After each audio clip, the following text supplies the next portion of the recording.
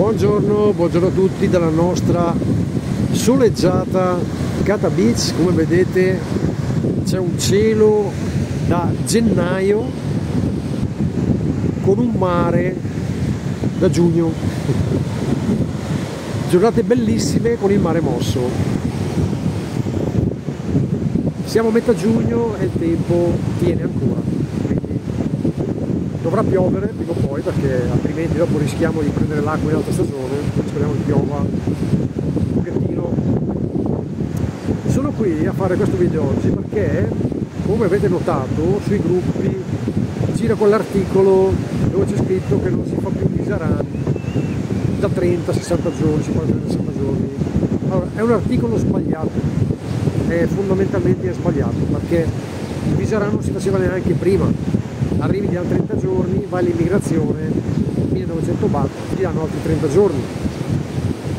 Non bisogna uscire dopo 30 giorni che sei qua, vai all'immigrazione e te lo rinnovano lì. Lui voleva dire che l'esenzione passava da 30 a 60, ma secondo me non ci è riuscito, perché già il titolo era ingannevole, non ti dava il senso di quello che voleva scrivere. Quindi non chiedetevi, avete chiesto tutti se è vero, se l'ho visto quell'articolo lì, non l'ho neanche considerato, adesso ve lo dico così forse. Ma perché è arrivato uno scoiattolo? È arrivato uno scoiattolo a salutarmi. Ecco, lasciate perdere quell'articolo lì. Quando entrerà in vigore 60 giorni ve lo facciamo sapere subito, quando vediamo qua lo stampo, il passaporto, i 60 giorni di esenzione ve lo facciamo sapere subito. Qui la situazione succedono un sacco di cose, non so se avete visto a Chatuchak quel disastro. Sono ancora triste oggi, più di 1000 animali morti, bruciati vivi a causa di un cortocircuito e a causa dell'incompetenza del governatore di Bangkok da lì a scendere, perché un posto dove ci sono delle persone o degli animali vivi devi avere un minimo di sicurezza all'incendio, un minimo. Infatti sono bruciati 118 negozi, ha fatto una strage, quindi mi lascia ancora con la mano in bocca questa storia. Comunque i governatori delle città di secondo livello, come le chiamano loro qua, seconda tier, che si intendono non quelle province, città-province a forte impatto turistico come Phuket, Krabi, Samui, Pattaya, Chiang Mai, le altre province stanno chiedendo, sono 55, dopo una riunione col primo ministro, di elevare il loro status. Primo, far diventare gli aeroporti internazionali tutti, che può essere l'aeroporto di Phitsanulok, quello di Buriram, per dirne qualcuno mi viene in mente, farli diventare internazionali e promuovere anche le uscite lì, magari con dei pacchetti turistici da Bangkok. Adesso, visto che il primo ministro è molto intenzionato e molto fisso del turismo, penso che qualcosa farà, perché sta cercando di portare più gente possibile e quindi prenderà in considerazione anche queste proposte, mentre dall'interno lo stanno cercando di silurare, come vi dicevo nell'altro video, stanno cercando di silurarlo. Hanno fatto un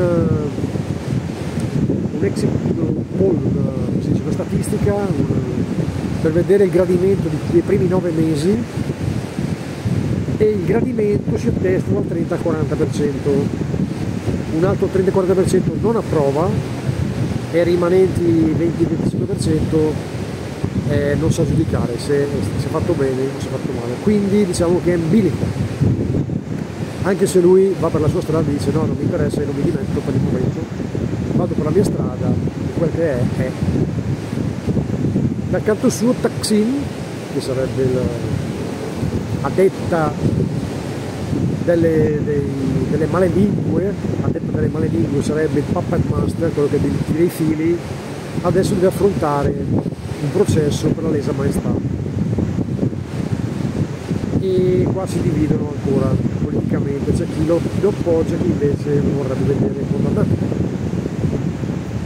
Non so, c'è un clima politico incerto, infatti non so se avete notato, la borsa sta perdendo di brutto, siamo tornati ai livelli della pandemia, tanti investitori stranieri hanno tirato via i soldi dalla borsa thailandese e li investono da un'altra parte, quindi da quel punto di vista lì è preoccupante, anche se punta tutto sul turismo per far ripartire il volano dell'economia. Io ho fatto delle analisi l'altro giorno e era di routine, una volta all'anno non potevo mai fare delle analisi ed è risultato tutto spallato. Adesso io non so se siano giuste le analisi o che cosa, il dottore mi ha detto mi senti bene, mi sento benissimo, però le analisi sono tutte spallate, no? Mi ha detto di fare tra un paio di mesi, però io siccome sono un fifone penso di andare a farle in un altro ospedale a breve.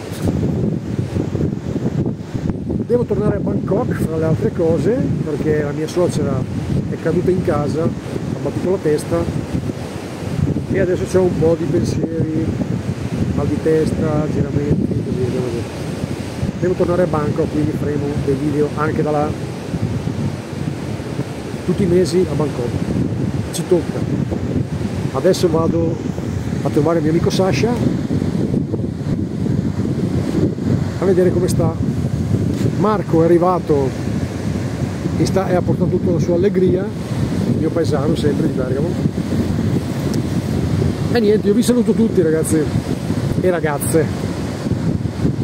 Se c'è qualcosa vi aggiorno, se avete delle domande fatemele sotto il video,